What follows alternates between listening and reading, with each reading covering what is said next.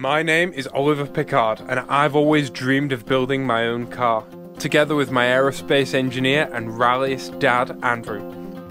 Hello. I found the perfect project. This is my Cox GTM. The remains of one of only 800 made. And that looks bad, but when you look at it from the inside, it's even worse. Crashed, fire damaged, rusted, unrestorable. We aren't just modifying, but completely re-engineering. We aren't just bolting on parts, we are making the tools that fabricate the parts to build my dream car. Bespoke, one of one.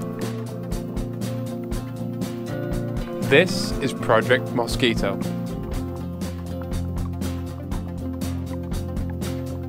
Hello! Hello! And welcome back to the workshop. So what we're doing this week, Dad? Well, we're going to do the side pieces for here, but obviously both sides, and we're going to do the passenger side front of the footwell.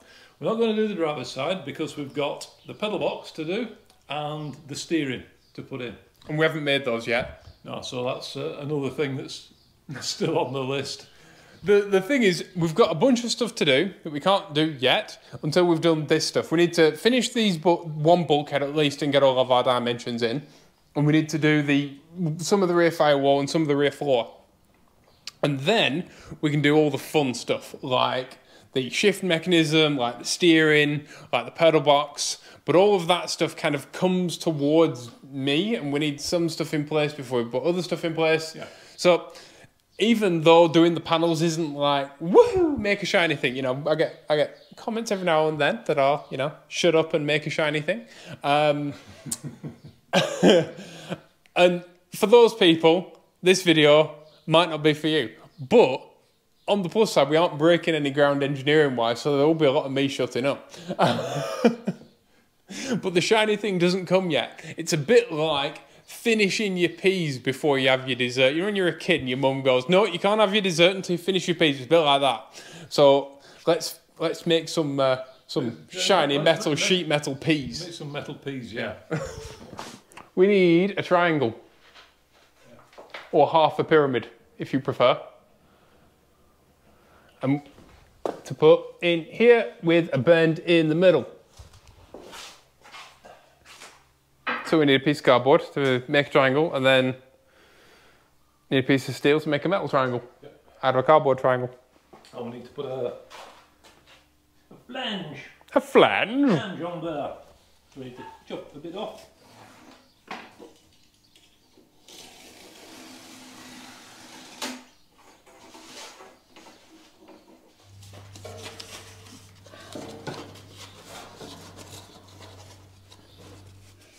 We'll cut it at that, a bit big, and then if we need to trim it, we can trim it up.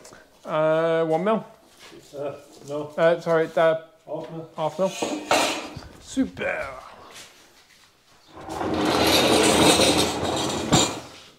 What do you reckon to the new layout, by the way, with the car at an angle? Hopefully it'll be a bit more, which one's the one we use? That one. Be a bit more cinematographic.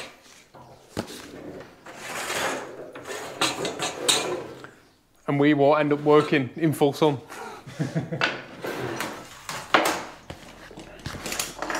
So, that's what we're using. This is the one we're not. I'll put it in the round file. Oh, you bugger. Oh no! You done off it.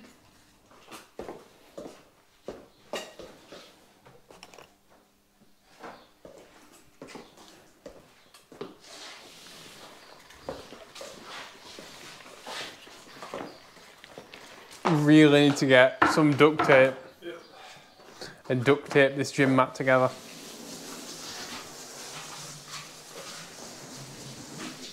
I saw that in like one of these cheap shops that sells everything, and in France it's called Action, and I thought, hey, that's a good idea. They're like reasonably cheap, reasonably, you know,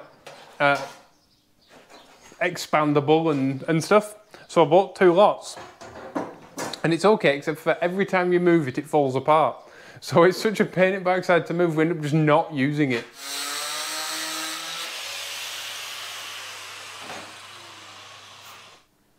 And it needs a bit. I believe is the technical term.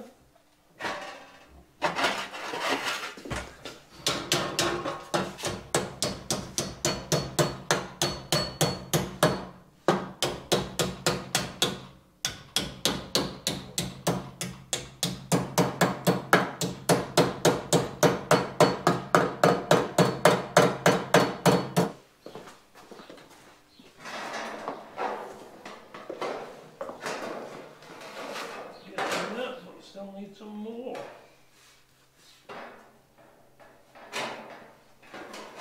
Do you know what it reminds me of, don't you? A cow catcher. A what? A cow catcher. You know the thing that they put on the front of a train? That's what they call it, yeah?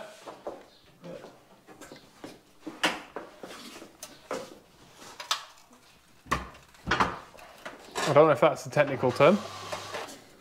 Just flatten it out in the middle.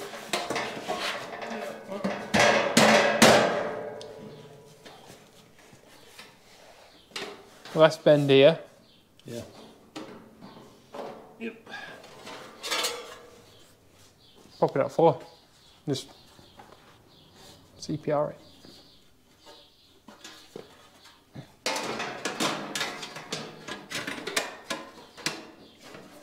That's better. Yeah. Put a little flange on. Mm-hmm. This will be 5 mil, isn't it? Yep. That's it. Plenty of meat on it for a flange. So flange, flange, flange. This already has a flange. Yep.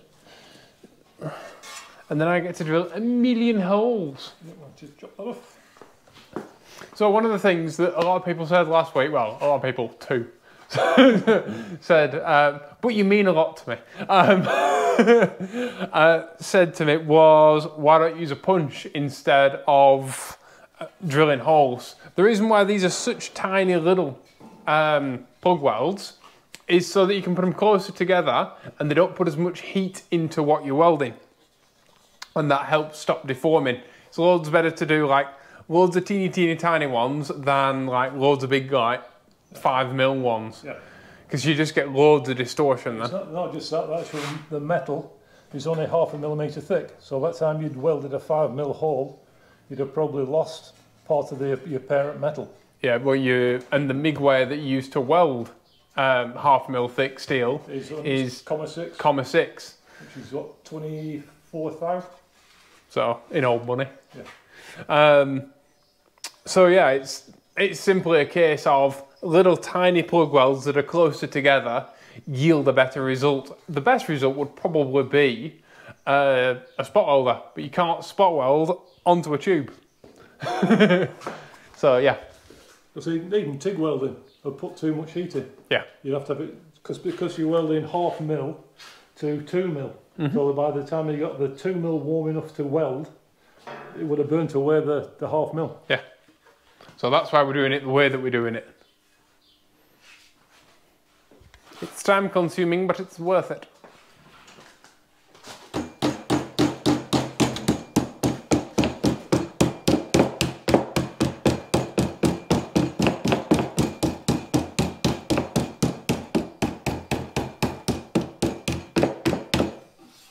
That'll do. I can get that in place, I think.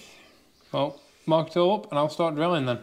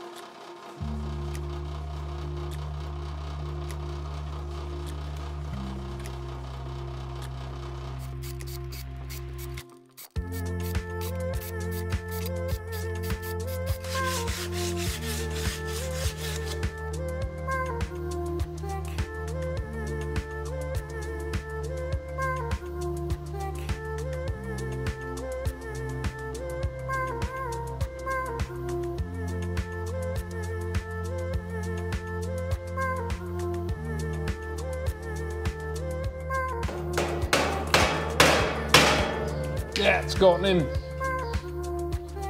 Jolly good old boy.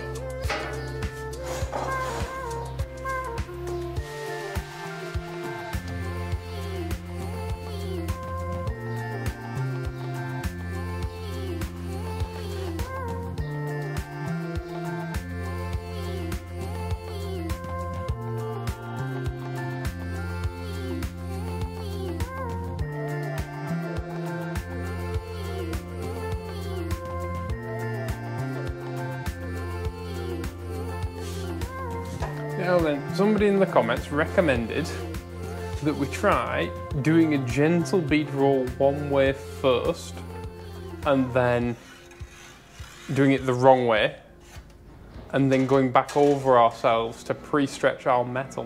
What do you think? Is it worth a try on? Probably, but not on a piece that we just think. This is the biggest problem with this kind of thing, is that you spend so long making it that you're massively invested time-wise, and you really don't want to make it again, and you really don't want to stuff it up. We've got to come to a point there, haven't we? We've got to come to a point there. Okay.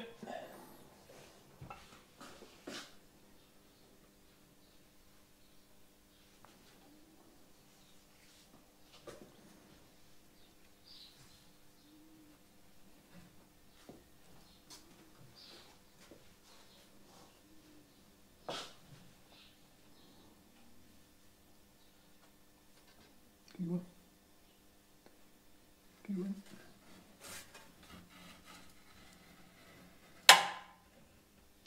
Right. I know, I just don't like the feeling.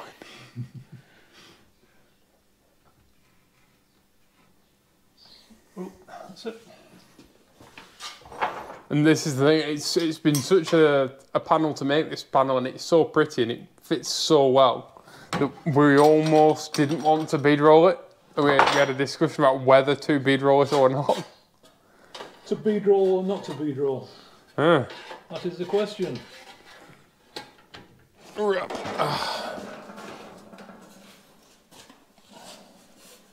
That's right, that'll pull in when we weld it. Yeah, let's give it a bit more of a bend. And if you've noticed the little space in the end, what we'll do is we'll put a little tiny cut in the bend here, and then we'll just tap it down with a hammer and weld it round and weld the little cut. Okay, happy days. Yay! Right, now we need to make Another one. another!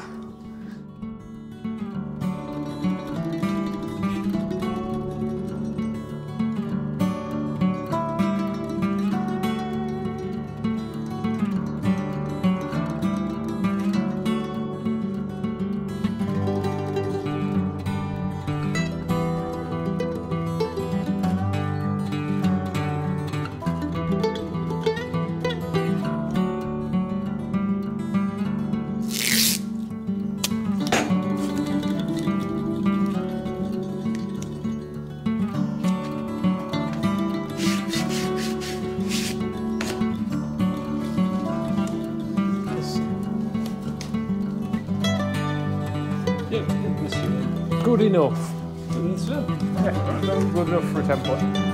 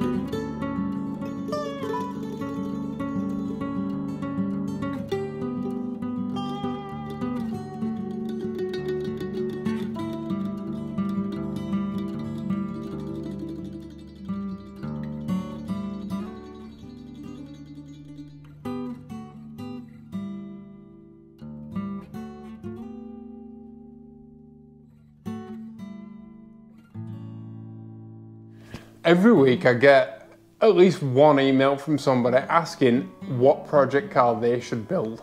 They want to either design their own car, or they want to build their own car, or they want to build a car based on something else.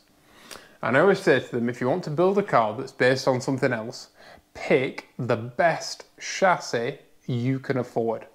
And it's easier to make a good chassis great than it is to make a bad chassis good.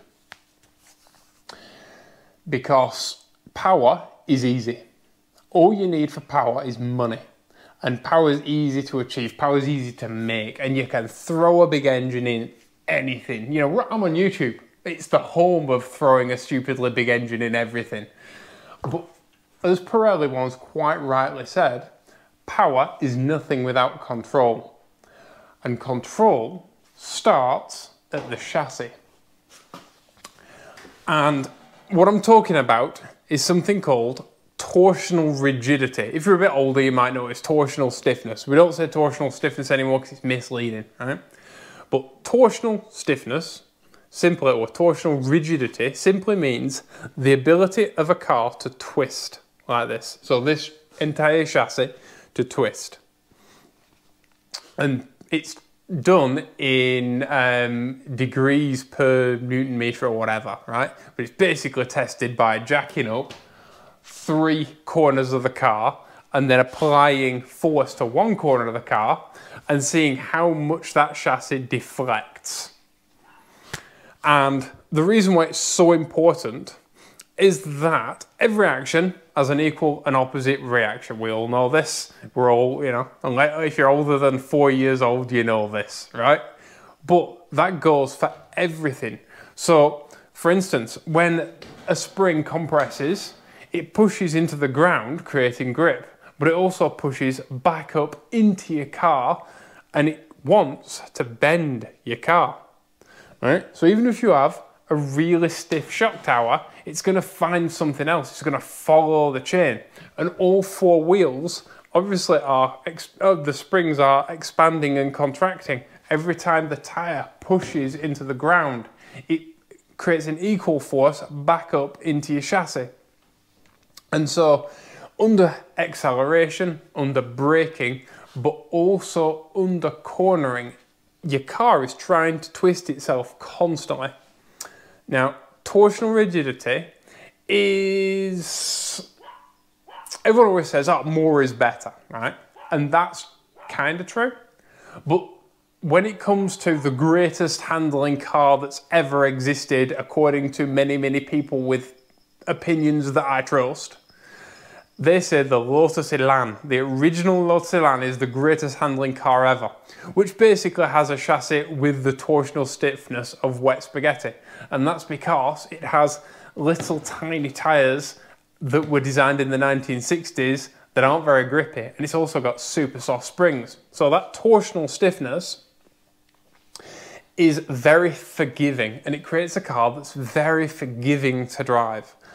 And the car that inspired, of course, is the MX-5, the Mazda Miata, right? Which is famous. Chris Harris once said that the Mazda Miata has the torsional rigidity of a Haribo crocodile, right? Of a gummy sweet. And the reason is, it's not very stiff. But the one place they made sure was stiff was between the gearbox and differential. There's a bridge that runs under.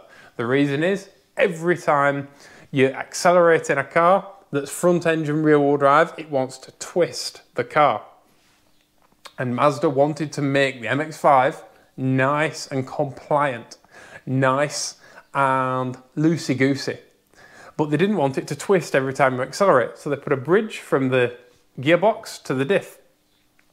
Because otherwise it would have so much torque, the chassis twisted off the line. Family. Right? And so that's great. Yeah, MX-5, lovely handling car. Lotus Elan, lovely handling car. So why do we all want torsional stiffness? Why is torsional stiffness better? There's a very good reason, and that's grip. The second you try and put grip into a chassis, that chassis then massively lowers its slip angle. And so it doesn't want to slide around everywhere, and it doesn't want to, like, you know, when you watch old Grand Prix videos and stuff like that, and of cars, like Formula One cars, before they had wings, and they're going around corners, or all Le Mans cars, and they're doing that thing where they do the 4-wheel slide out of every single corner. That is slip angle, right? And a nice loosey-goosey chassis. All Lotus Cortinas are superb for that. All Lotus Cortina videos, like British touring car videos, are superb. And basically, it allows the car to slip and slide. It creates a really compliant chassis, but the second you try and get that thing to grip, it's just going to twist it. And, of course, the first thing people do is throw a bunch of spring at the problem. And they put massive anti-roll bars on. But of course, if you have a twisty chassis and you put a big anti-roll bar tying your front wheels together, what's that anti-roll bar doing but bending your chassis? So you go into a corner, your car goes to roll, that loads up that anti-roll bar, and it all goes into the chassis.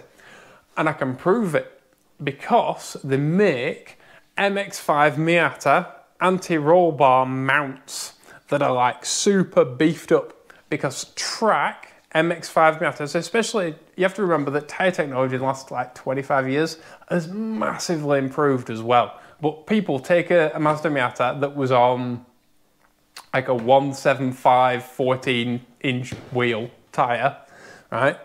And they put it on like an 18 or a 17, right? And they put Toyo R888s on it, hoy it round the track, and they snap their anti-roll bar mounts because they put a massively stiff anti-roll bar in, and that anti-roll bar isn't actually acting like an anti-roll bar. It's just bending your chassis. And that's a huge issue. And it's one of the reasons why I think that as far as pleasure of driving an MX-5, you're probably better with a slippier tyre. As far as all these aftermarket braces that you can buy to bolt onto your car that add a load of weight, that don't really add that much rigidity, you're probably better off just putting a less sticky tyre, unless you're doing autocross or track days. So what's the solution to our problem? Well, when the competition prepare any sort of shell for either touring car racing or rally, they do what's called seam welding, where they go around a car and they add welds about year long to every single seam in the monocoque shell and stiffen it up massively. And then they weld a roll cage in it. And this increases the torsional rigidity of that chassis beyond belief. And that then creates a really good handling car, and it allows them to run much softer springs than they would have been able to. It allows them to run much softer anti-roll bars than they would have been able to. And I'm not picking on MX-5 specifically. I know an MR2, like an MRS, the last like 3rd generation MR2, the whole front cradle that holds the steering rack in flexes like this when you go around corners, because it was never made for that amount of grip. And this is vital for anybody who really loves classic cars as well. Like, if you really love classic cars and you want to make a classic car handle, then you've got to increase that torsional rigidity, because if you want to put sticky tyres on, it's what it takes. Now, the other solution is to weld in plates. I hate the term plates, but to weld in gussets and plates and reinforcements. So things like this that are bead rolled, dimple dyed, and physically stitch weld them into your car. It's very difficult to increase your torsional rigidity without gaining a ton of weight. Not literally a ton, but in some cases, depends what the car is. It's very, very difficult. And that's one of the reasons why, with our old chassis, damaged as it was, and as rough as it was, and as unrestorable as it was, we didn't just build back the same thing, because you need the torsional rigidity if you're going to do this. Now, this car won't have super sticky tyres on, that's not what it's for, but I need that control for something else. I need that control because this car has the same power to weight ratio as a Ferrari F40, only it's shorter than a Miata. In fact, the car itself is the same length as a Honda Beat, a K car.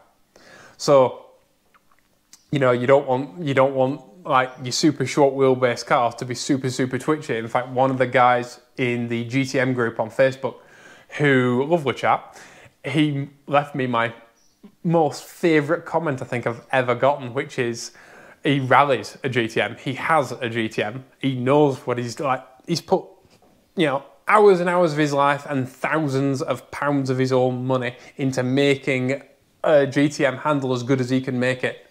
And he turned around to me when I bought this thing, and he goes, "So what you're going to do is have the world's fastest crash."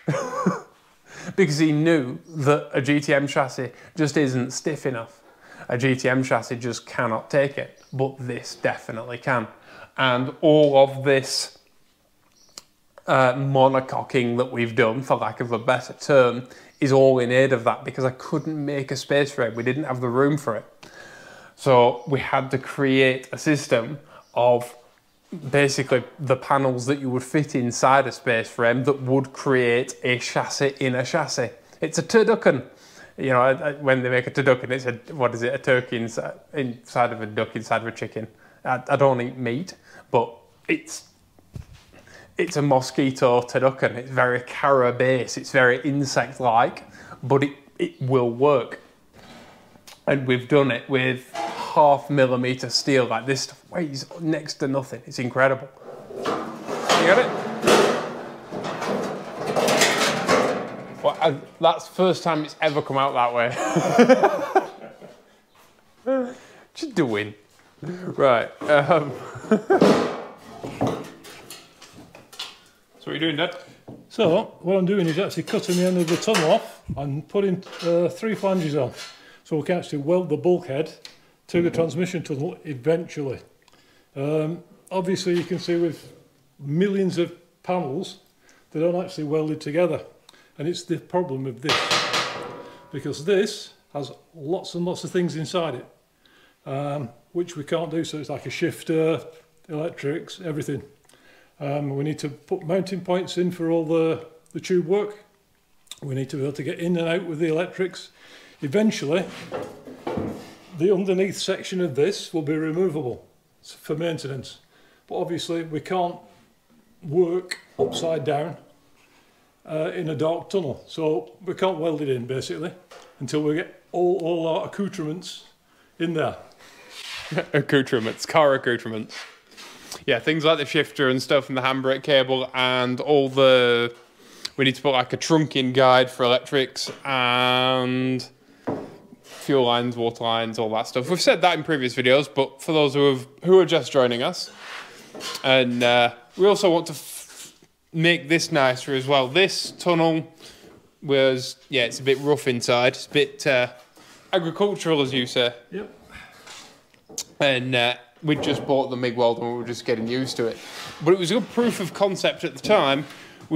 It's hideous, and everything's so nice. That's the problem. I have a friend who always says with his cars that the problem with making one thing nice in your car, or buying like one really nice part, is then you've got to make everything else just as nice. Otherwise, it's all hideous by comparison. And that's kind of the problem we've got. In most stuff, this would be reasonably acceptable, but because everything else is so nice, it has to be nice as well. And of course, we'll have to seam weld all this and finish all that off and make it look like it's never been messed with. Right. Right. Well, now we've got our flange marked out, we can chop it off and lose a little bit more weight. Yay! That's it. Every time we cut a bit off, just think that's a little bit more weight gone. So yeah, cut it, weld it, bend it, flange it, bop it.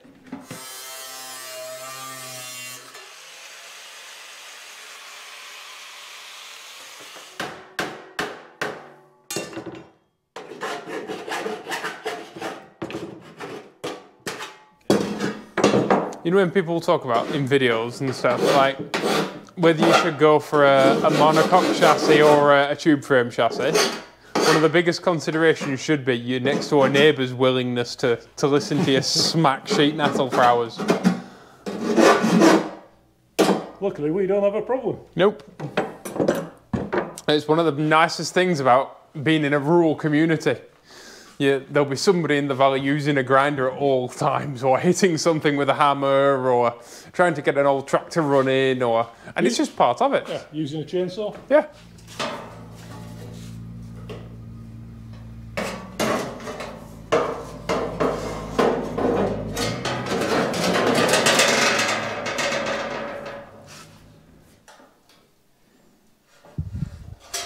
The thing is, building a car like this is it's a bit like a game of chess.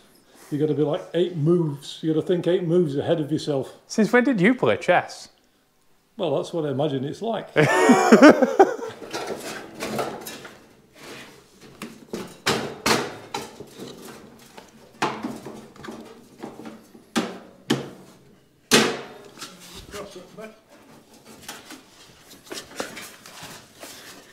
It's on the sheet metal. Right, this circle needs making bigger. Yeah. There's no way around that. We've got to cut it out to here, make it bullet shaped, and take some out of the radius, yeah? It's got to happen. Because it rubs on the seam at the minute. See how? Bit there. Oh. Yeah, we need to take some of this out. Can you see how it's bent out?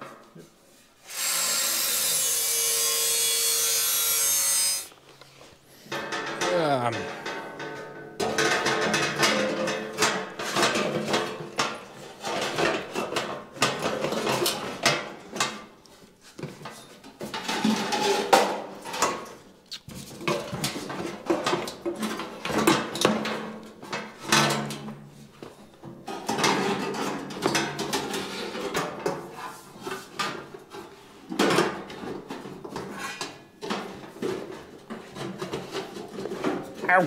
Sharp. Suckle. Very many things.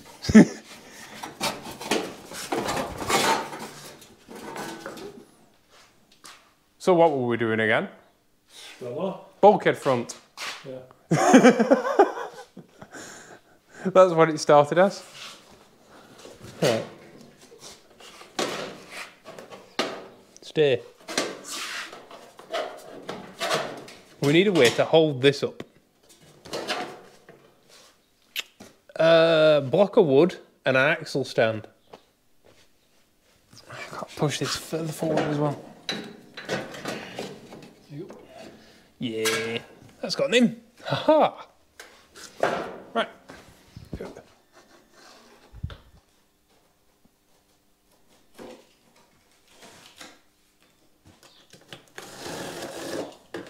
Right, we'll cut it out of metal, right? And is our flange long enough to reach there and have, yeah? Yeah, more than. Cool.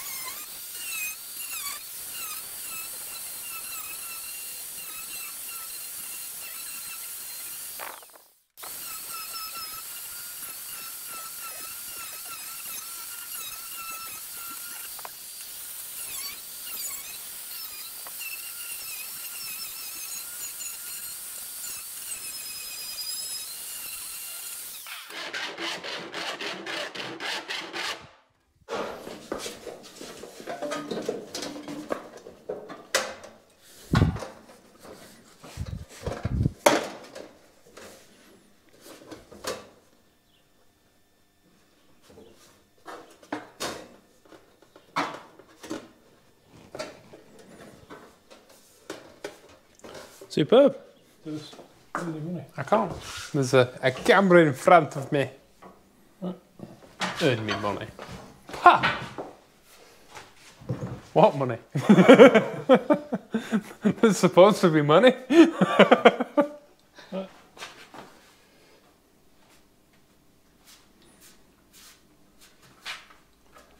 That'll do.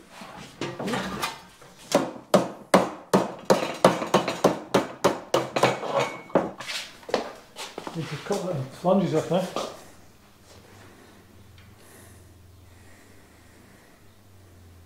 those flanges we put on earlier. Yes, Dad. My fault. Should have thought of it earlier. So, I should explain. We are getting rid of the flanges that we previously flanged because instead, when I've looked at it, I said, well, why don't we just make this flange really long? Because both the tunnel and the console are both at the same angle. So in theory, that should run up both of them. And then we can just shorten the flange on the tunnel a tad to get rid of the extra weight that we don't need to be carrying.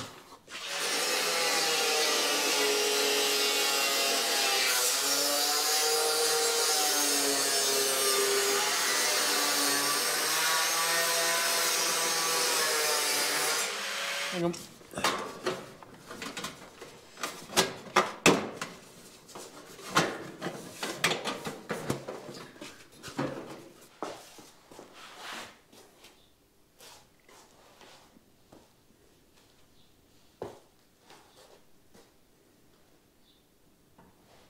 It looks a bit weird and boxy at the minute because it's actually in at the top and out at the bottom, but it's not rigid enough until we bead roll it to stay where it needs to live. But it feels really weird seeing it with footwells. Funny, isn't it? When was the last time you stared at a car's like inner footwell from the other side? Most cars you have to take the engine out. Large radius 52, small radius 40.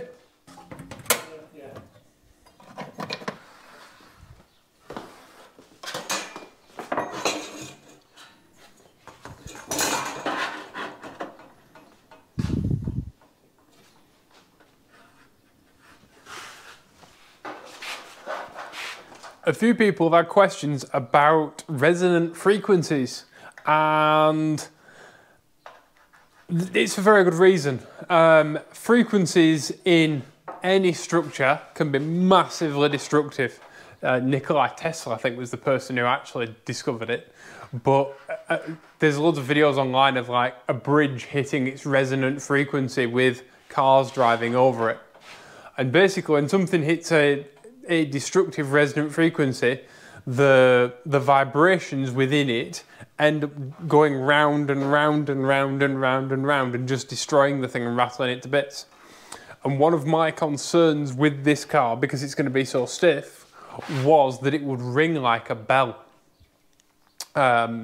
Because it's a super stiff thing, it's obviously all welded structure, and so I was really concerned that it would kind of have a tone on the motorway. And one of the ways that we're getting around that is by doing things like this and having irregular patterns and not all the same pattern. And that'll help to break up those frequencies within the car. So you just take a normal piece of steel, flat steel with no bead rolls in or anything, and you do this.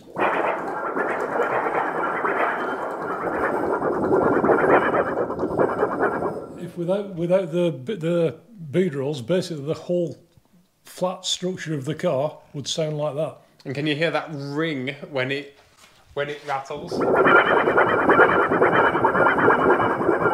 So as you're going down the road and your car's vibrating, you get that through the whole thing, just like a bell. When you ring a bell, because a bell is a perfectly regular structure, when you hit it, it rings, or a tuning fork. And we didn't want this thing to be a tuning fork, so irregular structures really help. Another thing that helps is the different thicknesses of materials, because we have 2mm tube, we have 1mm steel sheet, and we have 0.5mm steel sheet. And each one of those structures all resonates at a different frequency. And when you get different frequencies running into each other, they tend to cancel each other out. Even though this is a reasonably flat sheet, because we've put the bends in, the flanges in, sounds different. Now once we put the dimple, the bead rolls in, it should be even better. Yep.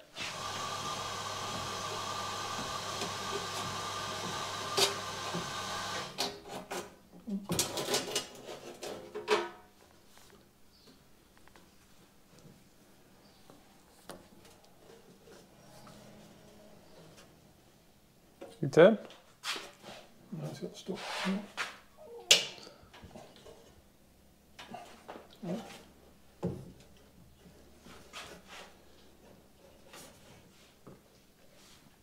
That's it.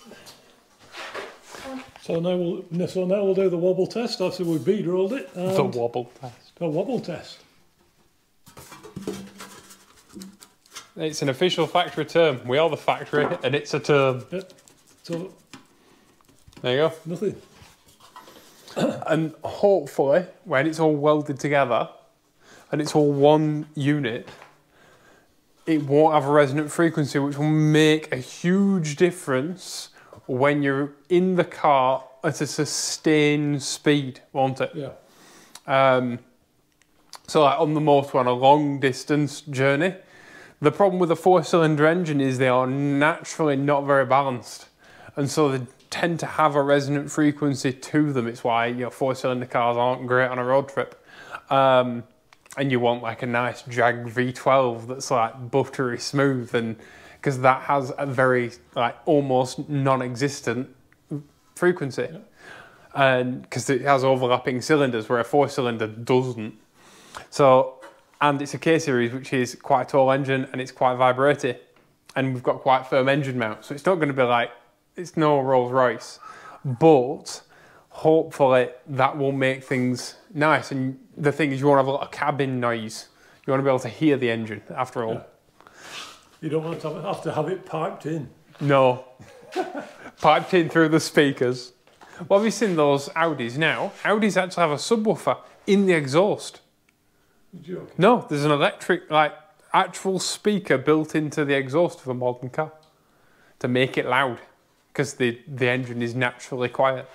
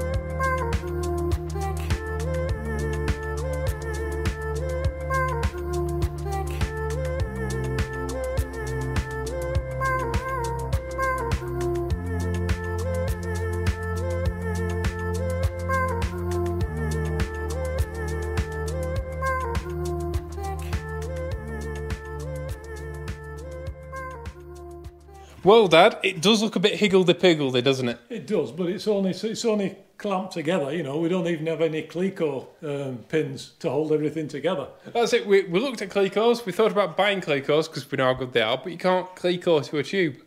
And so you'd only be able to hold like half of this stuff together. Yeah. And it would have been like 150 euros spent that can be spent doing other stuff. And we do have a really cool, very intricate project, which, although it's a lot cheaper than it otherwise would have been, yeah, it ain't that cheap. Like, we still have to buy loads of stuff. Yeah, but in comparison.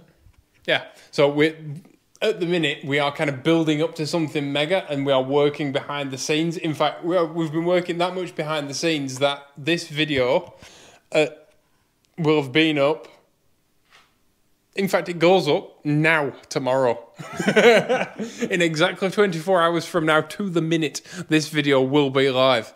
And I've got a lot of editing to do. But yeah, we've been working like behind the scenes and doing a lot of planning and stuff because we've got a really awesome project coming. But for a part of a car that you never see, this looks superb. Yeah. Because that's it. When was the last time you've stared at the back of your own firewall? And when this is all in, it'll have a fuel tank here and a spare tyre on top of it. You really won't be able to see it. All, yeah. No, but it'll do the job, and that's the important thing.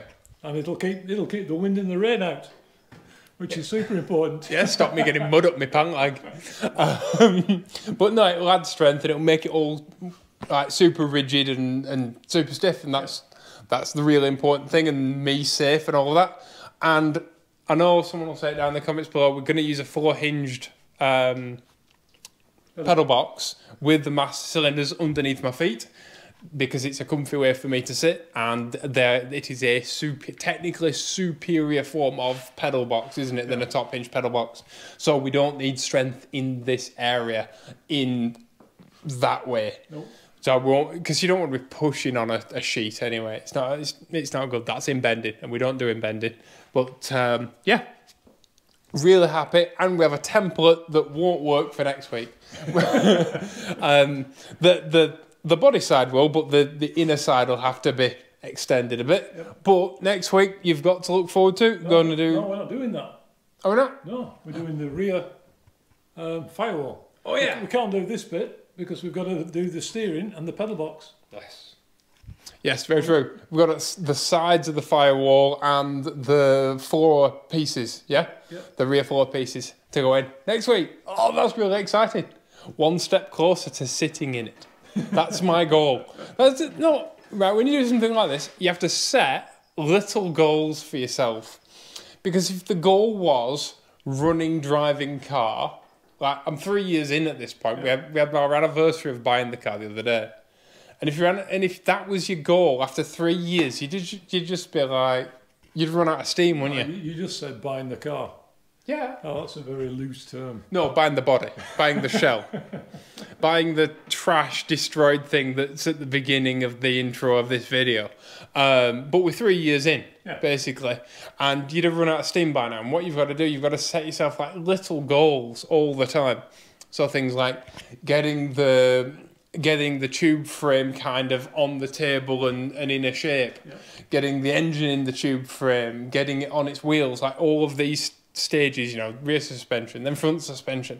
You've got to chop it up into little bits because otherwise you'd run out of steam, you'd run out of want to do, wouldn't you? Yeah, and you've got to be able to pace yourself. Yeah. No point going guns ho for 6 months, getting fed up, and then it sits in the back of the garage for the next 10 years. One of my biggest frustrations with YouTube project cars, and this is a YouTube project car, even though it's my car, is that people finish them and then never do anything with them. And the reason is they're usually not very good. They are SEMA cars. Yeah. And a SEMA car, like the big show in Las Vegas, and SEMA cars are famous for their Bluetooth prop shafts, and they're famous for not being very well screwed together. And the reality is that this has to be well screwed together because it's my car and I want to do awesome stuff with it. Yep. And so it's worth taking the time to get it right. And I always read every single one of your comments, and your comments are one of these things that really keeps us motivated. Yeah, so don't forget, do leave us a comment. Tell us what you think. And I really mean that, by the way. I'm not just one of these people who's like, oh, I read every comment and then doesn't. No, I will reply to every single comment I personally have time to, and I take the time to read them all to you, don't I? Yeah, and if somebody has got a better idea than what we're doing, let us know. Because nobody's an expert on everything. And if somebody out there knows something that we don't, tell us. Yeah.